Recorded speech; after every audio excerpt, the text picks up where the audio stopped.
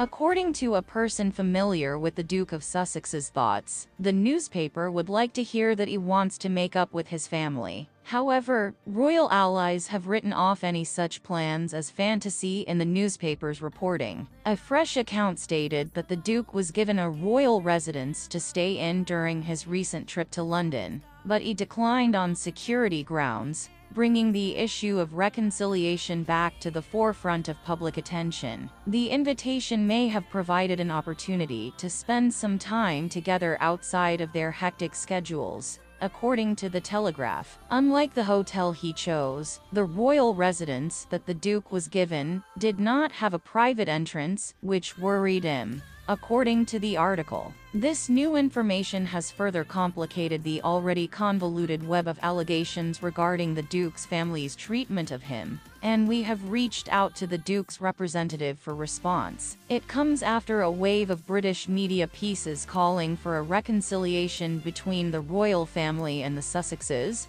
more than 4 years after the couple stunned the establishment by departing from the royal family and beginning a string of candid interviews in the Duke's memoir. A reliable source has informed the Daily Beast that the Duke is eager to end the animosity between him and his family, and it seems like he is getting more and more eager to reconcile. It fits in with what the Duke said about it publicly not long ago. While visiting the United Kingdom earlier this month, he expressed his sadness that his father, the King, had declined to meet with him. However, he made a point of leaving the door open, adding that he hoped to meet with his father soon. An excerpt from the Duke's statement in Ahmed Scobie's most recent book, Endgame, states that he no longer wants an apology from his family for what he claims is their prejudiced treatment of the Duchess, and that he simply wants to move on. According to reports, the Duke proclaimed to a pal, "I'm ready to move past it.